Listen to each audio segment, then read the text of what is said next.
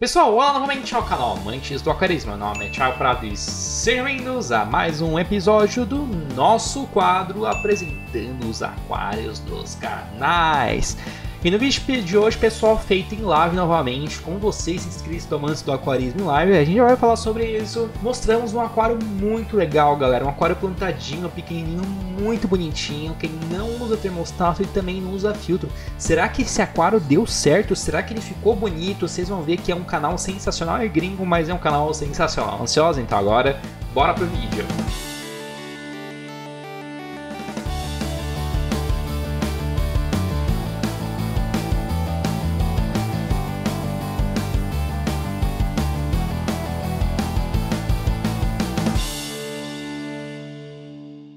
É isso aí, galera, pra quem está perdido aí, falei de lives, né? Vocês não devem ter visto nenhuma live aqui no YouTube, né? Porque eu estou fazendo lives todas as segundas-feiras, às 8h30, em outra plataforma específica de lives, pessoal.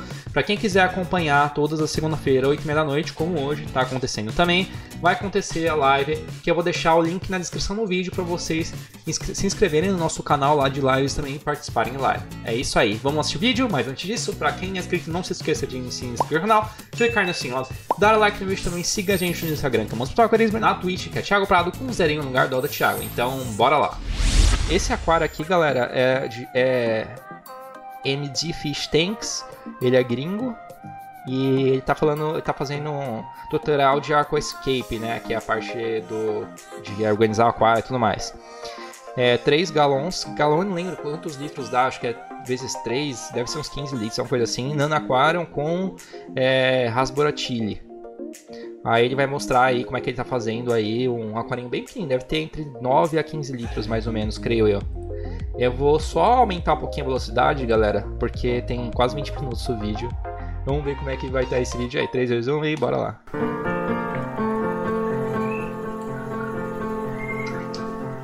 Tá fazendo um resumo provavelmente, né?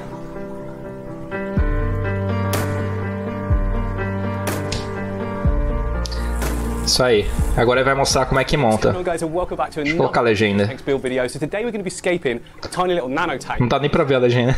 Second tank I ever purchased, bought, that sounded weird. Anyway, my wife went away for one weekend and I grabbed the opportunity to buy a second tank. I don't recommend it. She wasn't happy when we got back, but that doesn't matter. Anyway, ele já tinha aquário. The tank I'm talking about, of course, is this one here. It's a little overgrown, I'm not going to lie. It sits nicely in between all of these though, doesn't it? But the plants are really, really healthy. You can see that there's just loads of really nice sort of leaves there. Of course they are, they're plants.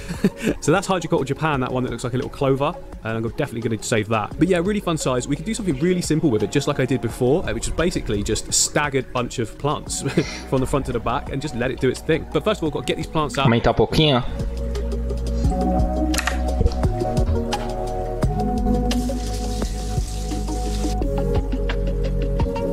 Aí. Eu vi se esse cara tem bastante aquário plantado, né?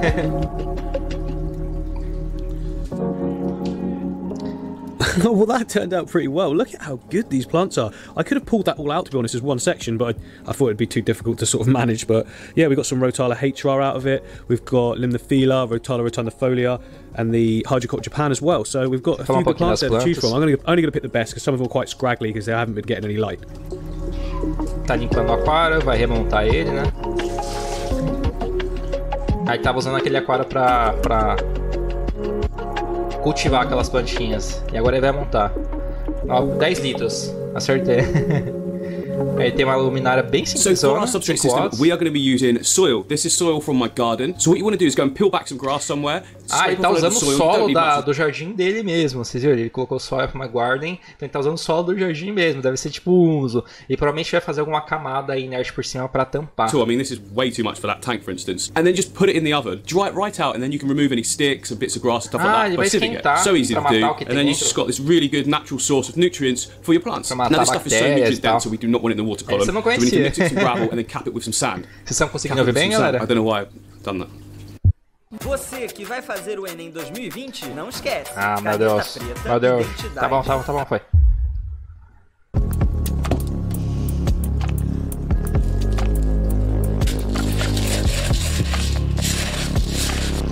Talvez desse jeito ele consiga matar as algas. Será que ele consegue matar as algas colocando no forno? Porque ele tá misturando, é isso? substrato, acho que ele não vai colocar o inerte por cima, a gente tá misturando. So that's our nutrient-rich base layer taken care of. If you notice there, right in the foreground, look, I've pushed it backwards. We don't really want to see this gravel, it can be quite ugly, and this allows us to put our sand capping all the way to the foreground. But it's probably a good idea, again, on top of this now, just to put some clean gravel and then our sand. We can plant into the sand then, and the roots of the plants will find its way into this nutrient-rich base layer. A espatulazinha é igualzinha que eu tenho da Oceantec.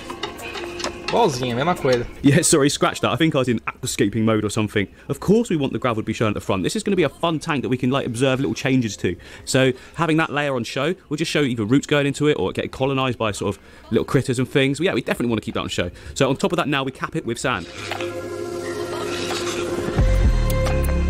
Aí tá colocando areia. Agora, substrato bem arenoso. Diferente, né? Ah, ele misturou aquele substrato fértil com esse cascalho. Well, not the foreground, about an inch in the foreground, and then look, you can see to the side there, sort of, well, slightly tapers up, whatever. But that's plenty. It's a good little depth there to be able to plant into, because as you plant into that, it'll grip the bottom of the stems. And be nice and easy. Nothing worse than when you haven't got enough depth. Put your plant in, fill it up with water, and then the whole lot just comes out. Oh, painful. So what we need now is our hardscape, and for that I'm just going to go for some little pebbles. You guys know I love a few little pebbles, and I'm going to go for some black ones, just like I did when I first set this up. It was a really good look, and I just feel like I can do an even better job this time. Now is probably a good time to tell you about my new merch. This is designed by me myself. It's designed by me myself. I think it's really cool, but then I like fish. Most fish people are weird, so I wanted a massive fish on my hood. So this design is actually based on my female turquoise discus, so thank you very much to her for being the supermodel. I think it's pretty cool. Yeah, click the link above or in the description if you want to grab one. Agora é fazer o hardscape e plantio. Colocar umas pedrinhas roladas, né?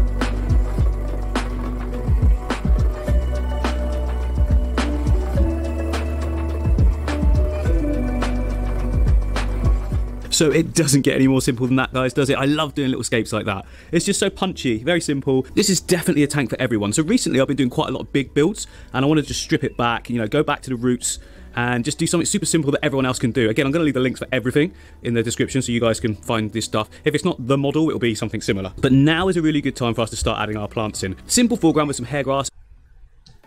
Você precisa criar relatórios na sua empresa? Financeiro, produção, vendas, logística. And then just stagger stems in little bunches all the way to the back, kind of like a Dutch style scape, but less formal, if you like. And this area down here is where I'm going to be getting plants from. It's a little bit murky because I've very recently just pushed them in. So we've got the hair grass there, and I've got some established versions of some of the other plants. So that plant right there is plantado. I've already got some really nice growth from some other plants to trimmings from. This hair grass though is doing really well, so I'm going to take one of those out and use that in the foreground of the new tank. Parece coisa de loja, né? Nossa, tá muito com cara de muda de loja essas coisas, cara. Ele vai tirar um pouquinho, mas... Não, ele vai abrir, acho que ele vai colocar tudo de uma vez, provavelmente. Hair grass, anão. É tipo mato anão. Mato de cabelo, eu não sei como é que é a tradução de hair grass. Mato de cabelo. Ele vai fazer várias mudinhas. Ó, o disco. Bonito esse aquário dele, hein, de disco. Aí vai fazer o plantio. Antes de colocar água ajuda bastante. Às vezes a gente faz depois de colocar água, mas é porque a gente não tem, a gente tem que fazer um vídeo depois com as plantas. Aí acaba ficando complicado.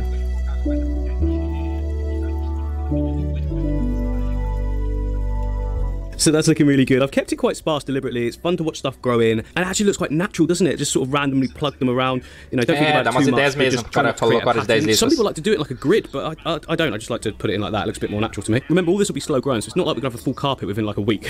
Maybe a month or so, but you know, it'll take time. Crescer em mês. So small plants like this, guys, need misting very regularly when you're building your tank. They will dry up quickly, which is annoying for me though, because I have to keep wiping the glass so you guys can see what I'm doing. Every time I'm covered. It's okay though, it's worth it. It's worth the effort for you.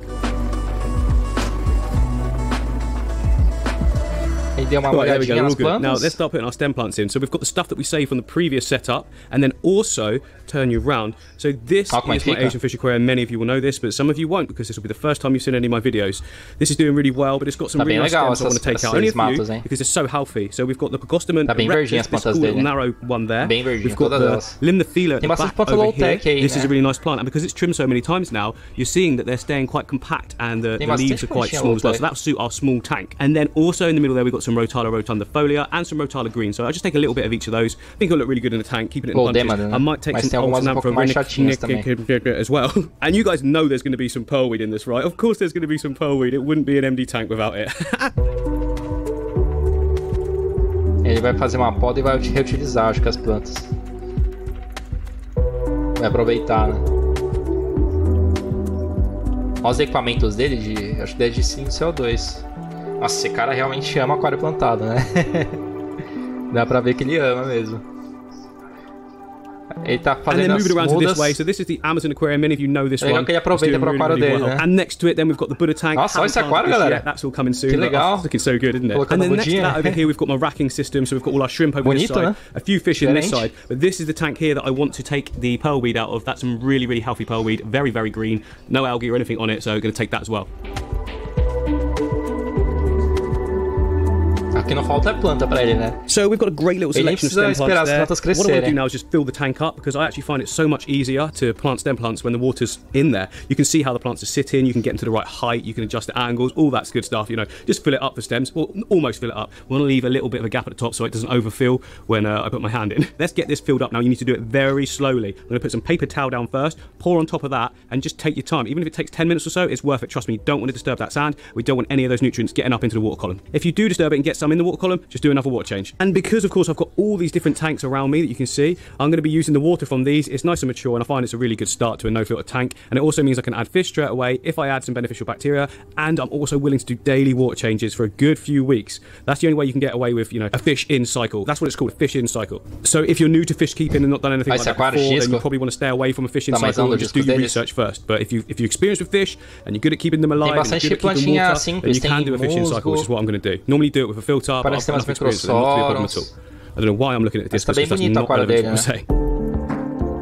Agora ele tá começando a. So on the odd chance you haven't got a ton of tanks just sat around like me, and I don't know why you wouldn't, I recommend you fill a bucket full of water a couple of days before you want to try this, and that will just give a little time for the chlorine to just gas off the water. It'll also mean it'll be at a good temperature to start this tank with. Now back to the plant, I'm just going to crack straight on and do it all in one go. Super Red. Mas ele colocou depois de colocar a água. Rotala. Ó, uma dica bem legal, agora ele tá fazendo, galera. Vocês estão vendo que ele pega várias plantas iguais e faz... agrupa elas. Não fica uma coisa meio jogada. Tem muita gente que coloca meio jogado, sabe?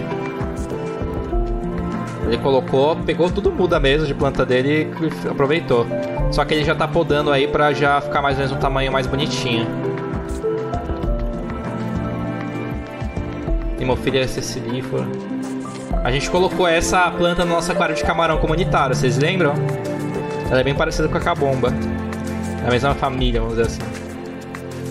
Aí fez uma TPA, preenche mais pouco. Really now I'm actually going to add a second one of these lights. They're so cheap that, you know, it doesn't matter anyway. And that should then give us the perfect amount of light that we're going to need. And let me just stick this one on as well. Ah, ele colocou duas luminárias. Which I can, just about. Ficar fraco. Right, there we go. That's probably just the right amount of light. Maybe a little bit too much for a no-filter tank, but that's okay because we're about to add in some floating plants. Now, of course, I've got lots of options of those. So right next to the tank is the neon tetra tank here. So this is a black water scape. They've left it to just do its own thing. So it's quite cool. That flowing algae there. These are the floating plants which are now going straight right down into the substrate, believe it or not. Massively overcrowded. Whoa, that's way too Não tem filtro nesse aquário, é overcrowded at the top here. Não tem filtro. Take some of it out because it's getting a bit silly now, but there's basically there's red root floaters in there, and there is salvinia. Now, I think the best option for us with this tank is going to be a little bit of the red root floaters. I think they'll look really good, wouldn't it? I mean, they are my favourite, and it seems silly not to use them. In the better tank in the other studio, nossa, olha quanto we have got an absolute ton of the red root floaters, and they are so cool. Look at how good they look. Hello. Ah, que legal. Right, yeah, let's just take some of these. I don't want too many because it'll get overcrowded in no time. Bonito, hein, galera?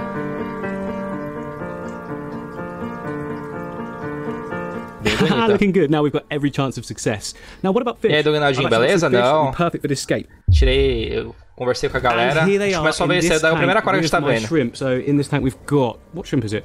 Ah, the black. Boa noite. E aí, Luiz, beleza? Boa noite. The fish that we're talking about, guys, is the chili Respora. Ah, beleza. Eu vou dar uma olhadinha depois, Luiz. But I think that other little one is perfect for them because these are pretty much, I think, the smallest fish you can get, possibly. You know, these are like adult size already. Just for a sense of scale, look, here they are up against my finger. I mean, legal essa rasura, né? tiny. Ela é bem pequenininha. So they'll go really well in that tank. I think I've got about 9 or 10 in here, so that'd be good. Não sei se é fácil de achar aqui. Aqui é mais fácil achar tetrafoguinho, de tamanho menorzinho assim. So it turns out I've got 6 of the Chilivosporas. I think there's a few more in there, but they're hiding away, so I'll just get them at a later date. Now there's going to be no need to temperature acclimate. These tanks all here I set to room temperature, which is the same as the room temperature in the other studio, so everything matches. Filtragem, é mais planta mesmo. E só coloca mais oxigenação. Colocou os peixinhos já. Que é tudo a mesma água os aquários dele, né? Deve manter tudo igual. Remember guys, we're doing a fish in cycle, so we now also need to add our beneficial bacteria to the tank. Pra um nanozinho bem bonitinha. Ele colocou bactéria.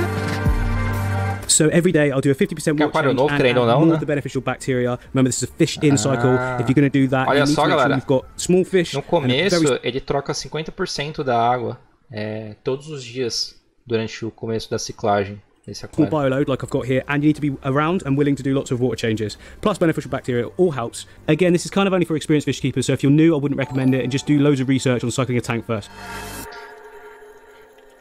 Your Nightmare, e aí, beleza? Como é que tá? Boa noite. E valeu pelo follow. Bem bonitinho aquário, né, galera? Bem bonitinho. Eu curti. O que vocês acharam aí desse aquário? Queria ter um fish room igual esse. Muito top, né? Uns caramujinhos agora. Os rashorn, né?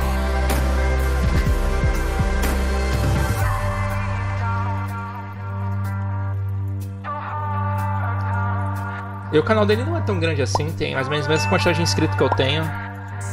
Ah, ó, depois tem esse daqui. Vale a pena a gente assistir esse vídeo depois, hein? Mas deixa pra próxima.